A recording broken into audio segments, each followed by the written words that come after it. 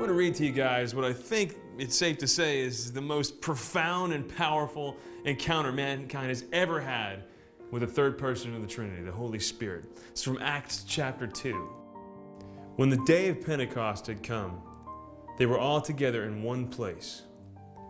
And suddenly, a sound came from heaven like the rush of a mighty wind, and it filled all the house where they were sitting.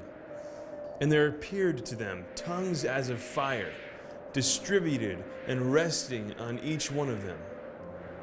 And they were all filled with the Holy Spirit, and began to speak in other tongues as the Spirit gave them utterance. You know, this event was not some quaint little religious happening. All right? These aren't images like, a cartoon dove or, fat little angels with bows and arrows. What we see here are power images, like wind filling the inside of a house, fire coming down from heaven and resting on people. People rushing out into the streets with joy and boldness and proclaiming the gospel, even knowing it could have gotten them killed, but that didn't stop them. And they were speaking in other languages, and everybody understood them. It's a total miracle.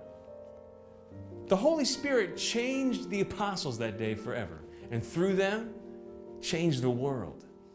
Over these next few lessons, we're going to talk about who the Holy Spirit is and what He wants to do in your life.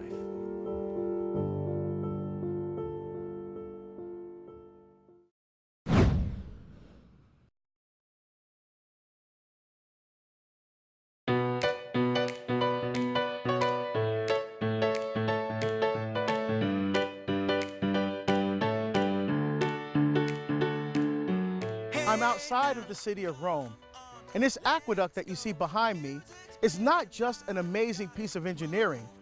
It was a critical and essential element to Roman life.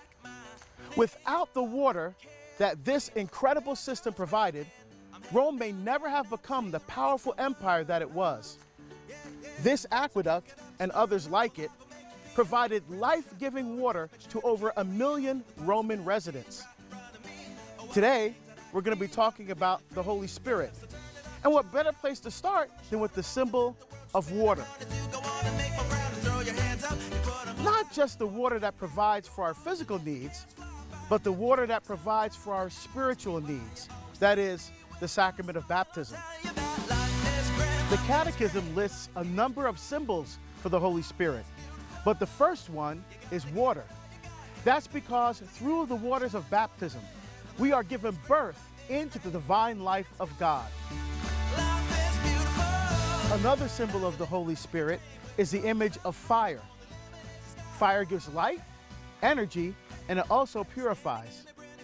The Holy Spirit is the light of God's truth in a world filled with spiritual darkness. Newly mined gold, when it comes out of the ground, is filled with impurities, and it is put through fire so that those impurities are removed. The more impurities that are removed, the purer it becomes. The Holy Spirit works like that within us as well, especially in the sacrament of reconciliation, that removes the impurity of sin from our souls. The more we live in holiness, the more we live in unity with the will of God, the more the Holy Spirit can work in us to truly be a powerful witness for God's life in this world.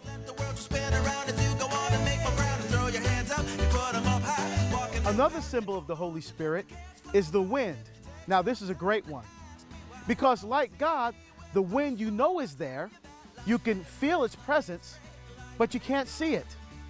God in the Holy Spirit comes to us like a gentle breeze, like He did at the Incarnation when Mary said yes to becoming the Mother of God, or with the force of a hurricane, like when He came upon the apostles in the upper room at Pentecost.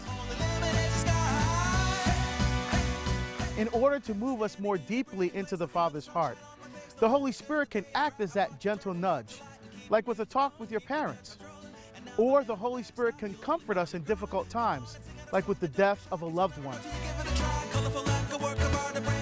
Another way we can come to know the Holy Spirit is through the creed that we pray at Mass. In that creed, we say that the Holy Spirit proceeds from the Father and the Son. God himself lives in an eternal, life-giving communion of love and intimacy.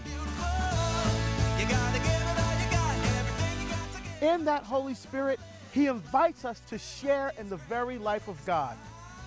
In his first letter, the Apostle John tells us that God is love, and he who lives in love lives in God, and God lives in him. In that creed, we also say that the Holy Spirit is the Lord and giver of life.